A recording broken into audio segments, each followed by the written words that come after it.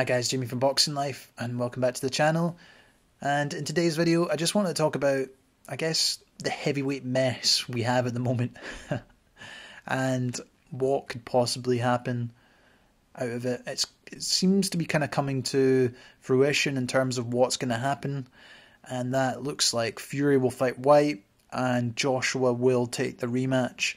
Now, we can only make assumptions in terms of who's talking the truth. From Eddie Hearn and Fury, and let's be honest, you have to take it with a pinch of salt. Whatever these guys are saying, you can't take them too seriously. There's multiple parties involved, and even Usyk's part to mention them as well. So you just don't know who's holding up all these talks, and let's be honest, it's all about ego and also the money as well. But I guess let's start with talking about Anthony Joshua, and it kind of plays into his hands the most, I think, out of everyone, because he obviously had signed the rematch clause with Usyk, and there's a reason why he did that. Obviously after the Ruiz defeat, they had a rematch clause in there, which was smart at the time if you think about it. And there's a reason why I had it in again against Usyk. It was so, if something was to happen, there was always an opportunity on the table for him to come back. Whether I agree with it or not, if it's a mandatory, I don't think they should be in place. But, it is what it is. This is boxing politics. You can't control it. However, with Joshua, it's the easy option for him to take the £15 million or $20 million, whatever it is. It's easy for him to do that, and yeah, it might seem logical. He could technically get a warm-up fight with a new trainer before he then gets a fight with the undisputed champion. And that makes sense. I completely understand why that is an option. However, I like the reports that he is going to be taking this rematch with Usyk. I think it shows that he's daring to be great. Win or lose, I think you'll have a lot more respect if he does that, in my opinion.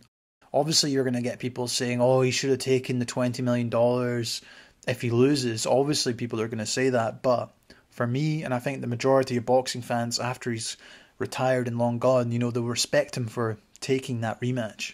The issue I have around AJ is it's more about his psychology, I guess. And obviously he's bounced back from defeats, so it's not like he becomes a defeated person. He is totally capable of coming back, as we saw in the Ruiz rematch. And even earlier in his career when he lost in the amateurs. However, you can tell just from listening to the interviews, he's a very deep thinker. He maybe overthinks too much. And, they say about the most successful people, they make decisions quickly. And what I'm trying to get to is around the trainer issue, Is he going to stay with Rob McCracken? Is he going to just stick with the team but drop someone? Is he going to get a new trainer completely? Is he going to change the whole setup? There's so many things to consider. It is big decisions, especially if you're wanting to retake your heavyweight belts. And yes, you can think about it for a while, but it's important to think quickly. And I guess the comparison and the difference is him and Tyson Fury. Obviously, Fury used to be with Ben Davidson when he was on his comeback. And after that Otto Wallin fight, it was quite clear, he got some advice from his father saying, he needs someone different, someone where Fury's able to be a bit more assertive in the ring, especially with his style, to be a bit more come forward. And obviously he'd trained with Emmanuel Stewart back when he was a bit younger. Obviously he had trained in the Klitschko camps as well and had met Sugar Hill Stewart there. So they knew what they were about, and they quickly, pretty much, they were quite quick to change trainer and make the decision. And that is what I'm talking about. It's the kind of the difference.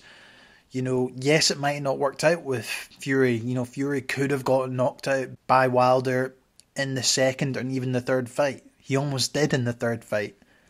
And what would people be saying then? But regardless of that, it didn't happen. But I think it just shows you it's more the decision-making factor for me. And AJ obviously overthought it. But once again, maybe, this is just me looking from the outside in. I don't know what's going behind the scenes. Maybe it's Eddie Hearn that's delaying all this. That's a possibility as well, especially after when they tried to make the undisputed fight last year between Fury and Joshua, and then they obviously, Wilder all of a sudden won his court case, and then that fight happened. And it wasted a lot of time for Team Joshua, I guess, so maybe they're playing the trick to them, delaying it for them. And I can understand why you would do that, but like I said, as boxing fans, it doesn't help us with the politics, but it happens. You just need to kind of accept it. And people get really wound up by it, but it is what it is sometimes. And unfortunately, people lose interest because of the sport, and they keep asking when it's going to happen. Then you get fights that are well beyond their years. Think about Pacquiao Mayweather. It was just too late. Think about Kell Brook and Amir Khan. That's about to happen. It just dragged on far too long when it should have happened years ago when they're in their primes. And this is the thing. These guys are they're not getting any younger. They're early 30s. Usyk's going into his late 30s now. And we want to see these guys in their prime, People will always still pay for these fights no matter what. But as fans, as the hardcore fans anyway, we want to see these fighters in their prime, because that's what makes boxing great, when you get these fantastic fights. And we want to see that. Now, whether he wins or loses the rematch of Usyk, we'll have to wait and see. At the moment, I'm not too sure he will, regardless. But never say never. I thought Joshua was going to win the first fight, like many people did, just due to his size and, his power. I thought he was just too big for Usyk. And Usyk came out and proved everyone wrong for the most part, with just his superb boxing ability and movement and positioning.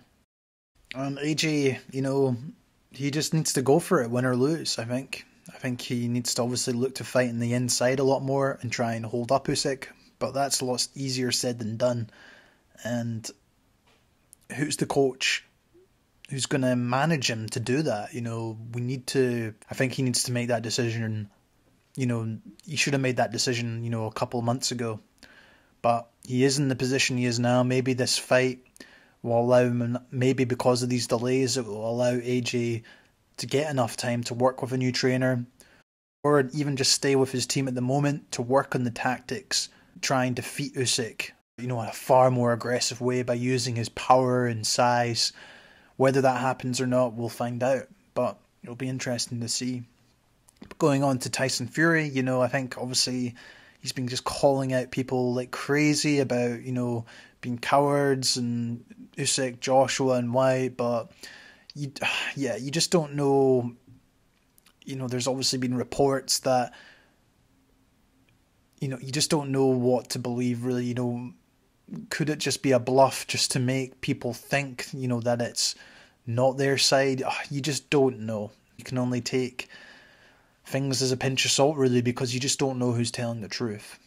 And that's the frustrating thing as a boxing fans. It's just mixed reports constantly, and all we want is these guys to fight. But I understand there's a lot of money involved, and these egos that are involved with these guys are so big that, there's always bound to be problems with the negotiations. It is what it is. So I guess if the reports are kind of right, it looks like Tyson Fury will fight White, and I think it is a good fight. I think Dillian White does give Tyson Fury some problems, but I also think Tyson Fury gives Dillian White some problems too. I think Dillian White is improved over the years, but there's one thing we know: Dillian White, has been buzzed, has been hurt a lot over his career. Yes, you can make the argument Tyson Fury went down, how many times against Wilder, but he still managed to come back and win those fights, pretty much with all the senses. Whereas with Dillian White, I feel whenever he gets hurt, you know, he's out cold or he's all over the place. You know, is that just years of getting hit constantly? And I think it's due to his style as well. You know, he likes getting up close and getting messy, you know, and he leaves himself open because he gets tired himself by fighting up on the inside and trying to make things messy, and he gets tired himself, which then leads to openings for other fighters to get to him. And I think Tyson Fury's team will know that. Certainly Tyson Fury is just a much better fighter than White, but it will be interesting to see what happens there. I think Dillian White, well, like I said, you know, his jab's really good. I think he'll be jabbing to the body of Fury constantly. You know, you could tell Fury looked a bit uncomfortable when Wilder was doing that to them in the third fight, and you know, that's definitely an area to try and exploit again, I think, for Team White. See how he reacts again to that. But Tyson Fury's a smart boxer. You know, he's got a great ring IQ, and he's also just, you know, his intuitiveness in the ring is just also very good. And that's where I just think he will probably edge it for me. And if anything, he'll make it just as messy for Dillian White and find the opening when it arrives. Yeah, guys, hopefully this mess in the heavyweight negotiations gets wrapped up soon. We all love the heavyweight division for the most part. You know, it's maybe not the most technical, but there's always that glamour and hype around it, and even the history. So yeah, guys, let me know in the comments below what you think each fighter should do. Do you think Joshua should take the rematch with Usyk? Do you think Fury will beat White, or does White have a chance against Fury? Let me know in the comments below. I'd love to know. As always, guys, thanks so much for watching, and I'll see you in the next one.